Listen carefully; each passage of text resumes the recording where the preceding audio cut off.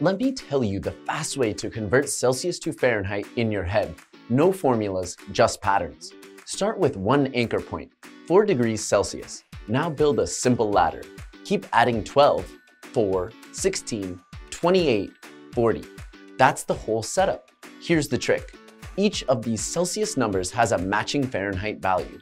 4 Celsius becomes 40 Fahrenheit. 16 becomes 61. 28 becomes 82. No math needed. You just reverse the digits. It is a fast mental shortcut.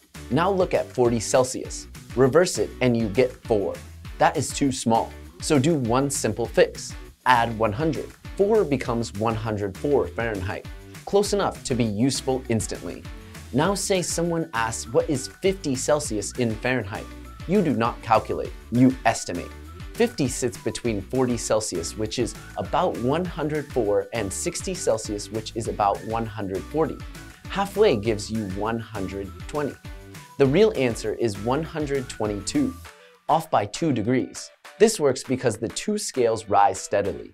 You are not converting temperatures, you are reading them. So next time someone throws a Celsius number at you, think ladder, reverse, adjust.